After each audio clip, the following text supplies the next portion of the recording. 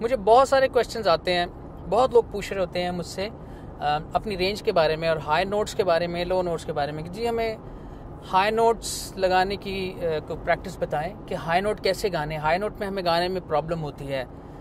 कुछ लोग लो नोट्स की भी प्रॉब्लम की बात करते हैं। असल में अगर हम गौर करें तो ये ना लो नोट की प्रॉब्लम होनी चाहिए और ना ही हाई नोट की प्रॉब्लम होनी चाहिए, क्योंकि हम दूसरों के सुर पे गा रहे होते हैं, इसलिए ये प्रॉब्लम आती है। अगर हम अपने सुर पे गाएं तो हमें कभी भी हाई नोट या लो नोट की प्रॉब्लम नहीं आ सकती, क्योंकि हर इंसान का अपना एक हाई और अपना एक लो होता है। उसमें वो कोई भी गाना गाएगा तो वो उसको एडजस्ट कर लेगा। जब वो किसी दूसरे के सुर पे गाने की कोशिश करते हैं तो उस दूसरे सिंगर की जो की है या उसका जो सुर है वो ऊंचा या नीचा उसको लग सकता है। तो सबसे पहले ज़रूरी है कि अपने सुर से गाया जाए। अब लोग पूछेंगे कि जी अपना सुर कैसे पता करें, ये भी मुझे क्वेश्चंस आ चुके हैं 3-4 दफ़ा कि जी अपने सुर का कैसे पता चलेगा कि हमारा सुर है क्या। तो यार उसकी बहुत ही एक सिंपल एक एक्सरसाइज है जो आप करके देख लें, आपको खुद ही पता चल जाएगा कि कोई भी एक सुर ऐसा जिससे आपको लगता है आप गाते हैं, जैसे आप सी से गाते हैं या सी शार्प से गाते हैं, डी से गाते हैं, उस किसी भी सुर को आप सा माने, जैसे यहाँ से 4-5 सुर नीचे उतर के देखिए, ला रा रा रा रा रा, ठीक है, उतर गए।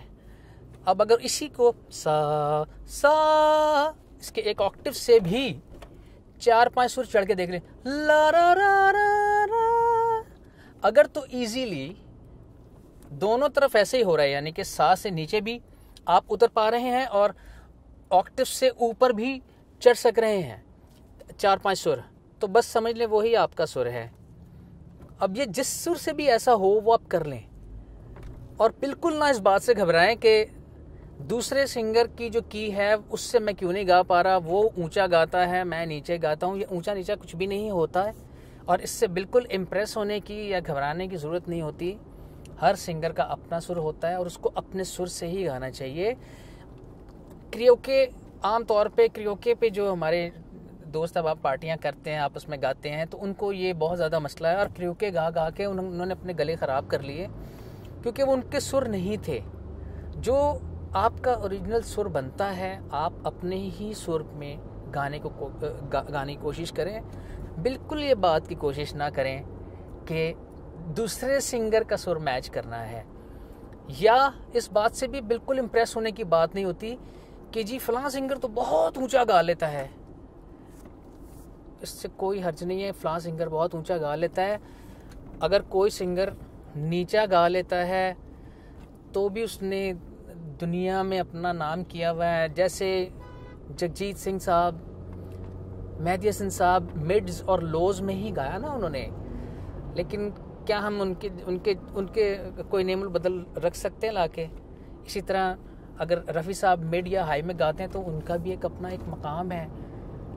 ये बिल्कुल गलत कंपैरिजन्स होते हैं हाई लो सुरों के। हर सिंगर का अपना एक सुर है, उस सुर में उसने सही एक्सप्रेशन, सही फीलिंग के साथ गाना है।